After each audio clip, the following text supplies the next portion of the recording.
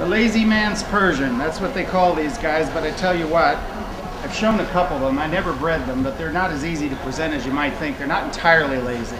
This is the medium length coat that we look for. Look how lush and plush it is. Notice how it snaps back into place. That's the correct texture that we look for in the exotic. If it were incorrect, it would stand and it would be much too long. This is a beautiful coat. He has phenomenal Persian type bone, even in breadth from the shoulders to the hips.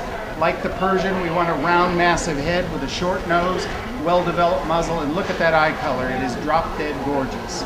Nice round eye, beautifully positioned in the face, nice symmetry, good and broad. This gorgeous Grand was our best, whatever he is. CutePicturesOfCats.com